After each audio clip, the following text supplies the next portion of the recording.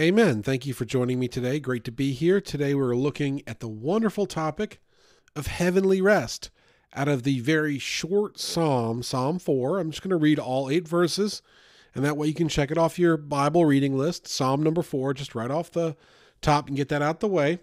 And we can look at this beautiful topic of getting heavenly rest. We all need rest in these last days. I know that. Verse 1 of Psalm 4, "Hear me when I call, O God of my righteousness. Thou hast enlarged me when I was in distress. Have mercy upon me and hear my prayer. O ye sons of men, how long will ye turn my glory into shame? How long will ye love vanity and seek after leasing? Selah. But know that the Lord hath set apart him that is godly for himself.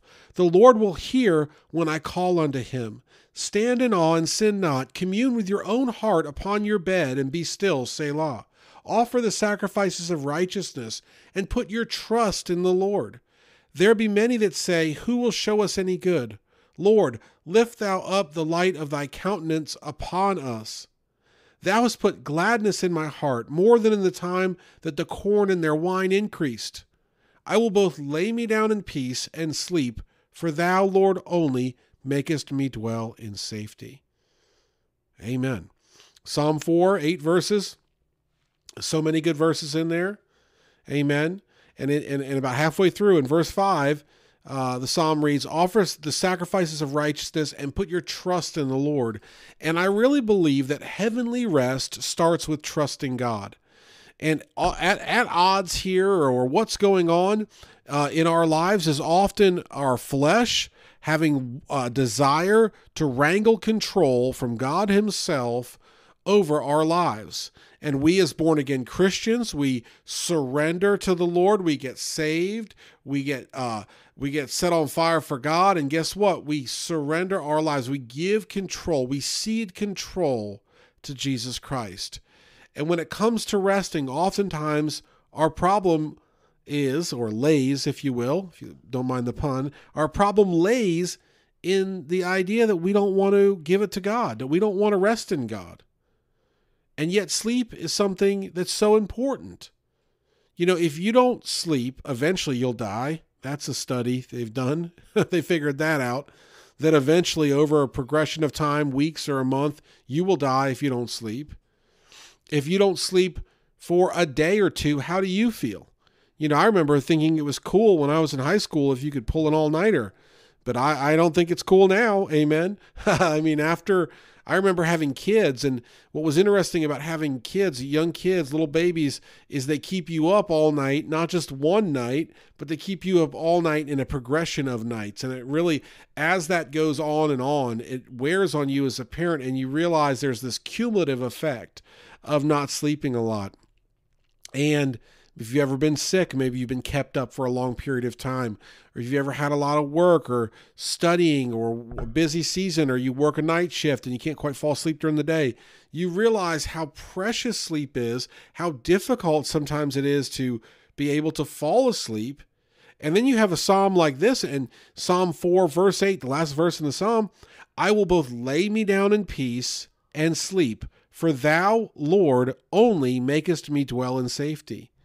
And so we see here that, you know what? God wants us to sleep well. He wants us to trust in him, to have our minds set upon him. And that's what David's saying here, is he's going to lay down in peace and he's going to sleep in peace, because God alone is going to make him to dwell in safety. And I absolutely love this verse. If you can't hear it in my voice, been dealing with sickness for the last couple of weeks. And it's been hard because my body's been exhausted, and yet I've at times had trouble sleeping. Thank God not lately, but at the beginning there of being sick, I had some trouble sleeping. And the Lord has been so good to me, giving me verses like this that I've read before, but how great it is to think on it and meditate on it, and to the point where I would just lay there and kind of repeat that over and over in my prayers, and that would help me to fall asleep. Why? Because I was taking away my desire to control things, and I'm giving it to a holy God who is in full control, right? And I thought about that on a certain day, whatever it was, Monday or Tuesday, a week ago. And the very next day, I saw a quote, I think it was from Elizabeth Elliot, that said something very similar, to the extent of anxiety is when we keep things in our hands and peace is when we give them to God, something like that. And I'm paraphrasing, but it's the same concept. And so if you want to have heavenly rest, the first step in having heavenly rest is giving your life to Christ and being saved. And once you're saved, once you've trusted Jesus Christ as your Lord and Savior, amen, once you've done that, you're believing he's real. Like, this isn't just like, I'm doing this because grandpa did it or grandma did it or what. I'm doing this because I believe God is real, and God is a he, and he is a spirit, and he's real, and he desires for me to submit or surrender or be obedient to him and allow him to work in my life. And David says he's going to lay down in peace. I love that. I will both lay me down in peace and sleep. So let's start with laying down. To lay down is the idea that God's in control, and that should satisfy any desire we have to do something else. What keeps you up at night? Not like if you're laying down, what are you thinking about, but what keeps you from laying down? What keeps you up? Maybe you think you have to get all the laundry done for the week, or all the food prep, or you have to finish a book, or you have to watch the whole game, or you have to work for XYZ hours, or whatever it is that's keeping you up at night. Amen. If it's not, something that's required, like you're driving, you don't want to sleep when you're driving, but if it's not something required, why not lay down? Why not think about that? Like, why can't we go to bed at a reasonable time for those that struggle with going to bed at a reasonable time and always hate themselves next morning when they're getting up? What's keeping them up at night? Maybe you have some kind of, person you have to talk to, or some kind of ritual that you've done. Like, think about that and think about, is this what the Lord would have me to do? And then just say, you know what? I'm going to give it to God. I'm going to lay down at night. I'm going to realize that the Lord is the provider of my rest. And this all starts with the idea of laying down our heads in peace at night, realizing, hey, God's given you a place to lay down. And at a certain time, it's time to go ahead and lay down. And the world we live in, it sounds very odd because TV programs can run very late at night, award shows, games, like I said, entertainment. Stores stay open late. Some restaurants stay open 24 hours. People might be on social media late, or doing whatever else late at night. Just because they're all doing it doesn't mean anything. God wants you to lay down. And not only just lay down, but rejoice in a God that's in the details. You see here, this is very specific. I will both lay me down in peace and sleep. So it starts with that identification that God wants you to rest, and that idea that, whatever else you have a desire to do, you should let God's sovereignty lead you to resting, laying down, not continuing on past a reasonable time. And think about the idea that God's given us a place to lay down. Luke 9:58, and Jesus said unto him, foxes have holes, and birds of the air have nests, but the Son of Man hath not where to lay his head. That, by the way, is Jesus' response to a man that said he was going to follow him wherever he went. And if you get into Luke 9 at the end there, people are wanting to get with Jesus and do things for Jesus, but they had to go do this errand first and do that thing first. And the Lord's saying, look, commit to me. Stop making excuses. And we have this irony where God's given us a place to lay our head, even though his only begotten Jesus didn't quite have a home, right? It's incredible how good God has been to us. And even if we spend our waking moments in battle, right? In a life that seems like there's one battle after the next. That's what life has seemed like lately. There's just been a lot of battles, a lot of, dominoes falling, so to speak. Well, you know what? That time where we are to rest, we need to take advantage of it. The Lord's given it to us. And if you have a place to lay your head, you are very blessed, and don't take it for granted. And by the way, when you're doing that, you're thinking on the Lord and you're making him a priority. So not just laying down at night in peace, but sleeping at night in peace. The idea of his power being sufficient for you. What puts you to sleep? Some people have to take medicine to go to sleep. Some people have to have blackout blinds. A relative of mine needed blackout blinds to go to sleep. Some people need music. Some people need a nightlight. Some people need, some people will drink before they go to sleep or whatever it is, or have to take a long hot shower. Look, whatever people are doing to go to sleep, that is a routine maybe.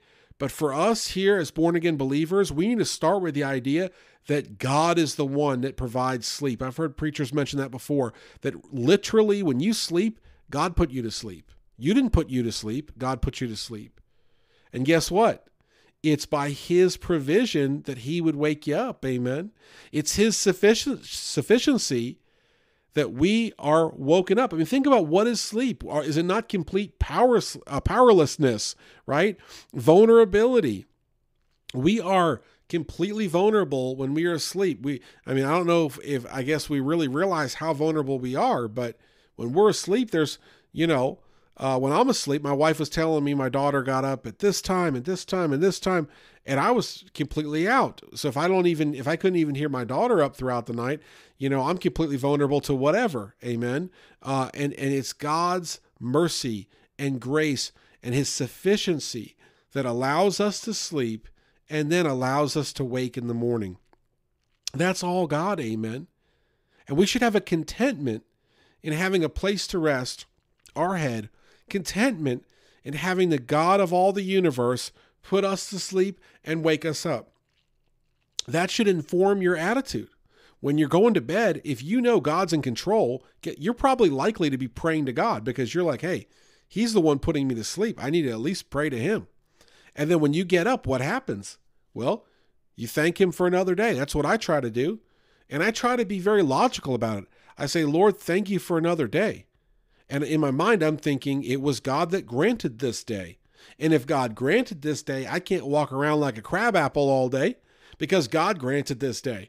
And whatever is going to come my way, the Bible says the evil of the day is sufficient thereof. Whatever is going to come my way, let it be because God has granted it. See, God is fully sovereign. Sometimes I think we give the devil too much credit.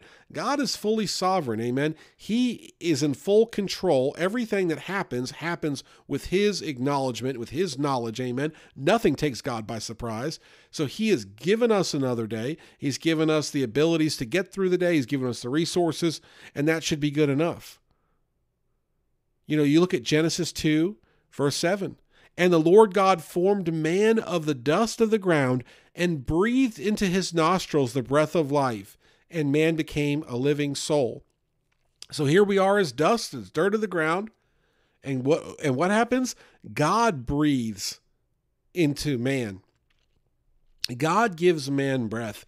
God gives man life. And I believe that just like in Genesis 2:7, that God is still doing that, still giving us breath, still giving us a heartbeat.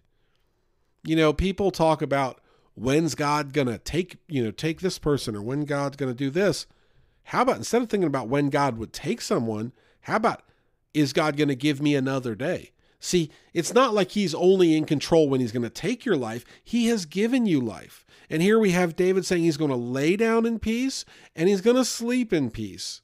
And these two, the idea of laying down and sleeping, the idea of trusting in God's sufficiency, trusting in his control, trusting in his provision. And the whole crux of this is based upon the latter part of Psalm 4:8, thou Lord only. So we see Psalm 4:8, I will both lay me down in peace and sleep, for thou Lord only makest me dwell in safety. So we see this uniqueness of his power to protect. It's God only that allows us to be safe. It's God only that does the magical, amazing work of allowing us to sleep. It's God only that allows us to wake up. It's God only that gives us a job to do, a talent to do it. I was talking to a brother in Christ yesterday about an individual that was very talented and didn't really enjoy what he was talented. He was talented in a certain sport, and he didn't really care for it too much. And I just laughed because that is actually a picture often of how we all are. Sometimes the things that we're best at, right? We don't even appreciate what God's given us. Amen. And And I know that for a fact because a lot of things that came easy to me when I was in school and stuff, I wasn't pursuing that for a career or anything. I was just, oh, that's easy. Oh, that's I can do that like no problem. Let me go after this thing that's really hard that I don't know how to do, you know? And it's crazy. It's like, if God didn't give me that skill, why am I going down that path? But oftentimes we're all like that, like this individual that was real gifted in a certain sport and he just didn't really care that much about it. That's life. Amen. People, oftentimes we are taken for granted that God himself provides us with talents and skills that we can go and earn a living with, or, get through school with, or whatever it may be, help others with, serve the Lord with. How about that? And it's all by his grace and his mercy. David says here, "For thou, Lord, only makest me dwell in safety." There is no other that makes us dwell in safety. This is an exclusive statement. God only has the power to protect. We can think that we're big and strong. We can go to the gym every day and get buff. We can go get firearms and knives and pickaxes and whatever else and think we're armed to the teeth. It means nothing. We're vulnerable in the sight of God. Read the Old Testament. Read about how God's people will be repentant and he'll forgive them, and they'll have an enemy coming towards them. And God will say, don't worry. They have 400,000 chariots and you guys have about 500. Don't worry. How about you just stay right there and I'll take care of all of them. And you just stand still.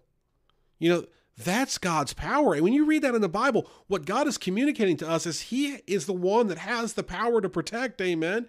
And that same protection, that same God, by the way, that was there in the Old Testament is there in the New Testament. And that same God is the God that you receive when you accept Jesus Christ as Lord and Savior. You receive the Holy Spirit living within your heart. And that same God is the one that David's speaking of here, that will, by his power alone, keep you as you lay down and you sleep. And you can get very specific with this verse if you want to, and you start thinking about the threats that would face someone like David in the kingdom. His own children wanted to kill him to become king. When you're, in the kingdom times, if you want to become a king, you have to wipe out the old king and his whole family. So he was under constant threat, both internally and externally, from people that want to take over the promised land, Canaan land, the land of David. Amen. They want to get it. He said, God, I have to rely on you because that's too big for me to think about. That's too big for me to handle. And so we need to have the same attitude, that attitude of gratitude that, hey, God, you are sufficient. Now here I'm going to flip it on the script a little bit. What are we putting our faith into? Are we putting okay, God, you're good, but I need to be on my phone for a couple hours. I need to have my show playing. I need to have the security alarm and the lock and all these things. I need to have all this extra stuff to be able to sleep. Think about what that communicates to God. Now, I'm not saying people don't need help. Amen. I'm very sympathetic to that. You may have things that God's given you. He may have given you, I've got a salt lamp in my room that my wife got me. My daughter thinks she knows where she got it. I don't remember where she got it. But Himalayan salt lamp, I've got bad allergies, and it kind of serves as a little bit of light in there. So I don't think the Lord minds with that thing on. But if I'm thinking that I need that to sleep and I don't need God, that's the problem. Because the truth is, whether that light's in there or not, the light, Jesus Christ, my Lord and Savior, is living within me. And he is the one that will allow me to sleep. And he is the one that will wake me up. Amen. He is the one that is the sufficient protector. Amen. And think about this for a minute. Think of God as the engineer. He designed himself to put us to sleep and to protect us throughout. You think about that. God designed himself and us to be powered by him, right? Because we cannot do it on our own. Does anyone tell themselves to give themselves, give myself oxygen, and all right, brain rest over here. Okay, muscle recover over here. Okay, this, and this. We don't tell our bodies to do that. We don't pump in our own blood. Amen. God does that. He's the engineer, designed by God for God. That's who we are. Ephesians 6:10, good New Testament reference to God's power. Finally, my brethren, be strong in the Lord and the power of his might. See, we look at God helping us through the night. We look at God giving us rest. It's a picture or a part of the idea that God is our strength. He is our power. We are strong in his might. The Bible says when we are weak, he is made strong. Amen. He shows his power through us in our weakest times, and I can't think of a weaker time than sleeping. And as you go about your days here on earth, remember to take time to sleep, and remember that it's by God that we are to sleep, and we are to reflect on God. And if you have trouble sleeping, read this verse over and over again, Psalm 4:8. I will both lay me down in peace and sleep, for thou, Lord, only makest me dwell in safety. Be satisfied in Christ, lay in peace, be awed by his sufficiency to see us through the night, and put all your confidence in God for your daily protection and provision. It is of him alone. Thank you for listening. Take care. Sleep well. God bless, and amen.